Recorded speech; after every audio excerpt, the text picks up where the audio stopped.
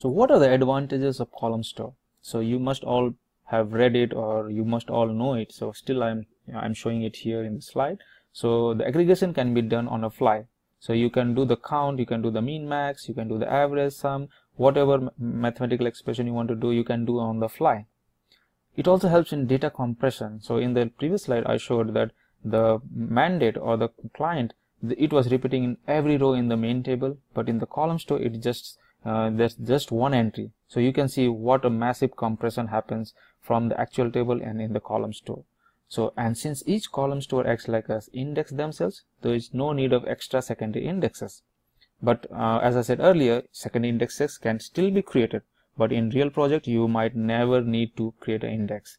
And then the most important point is the OLAP and the OLTP. Both can be done in the same system. So there is no need of a BW system, there is no need of a replication needed, and there is no additional cost for the maintenance and support of the BW system.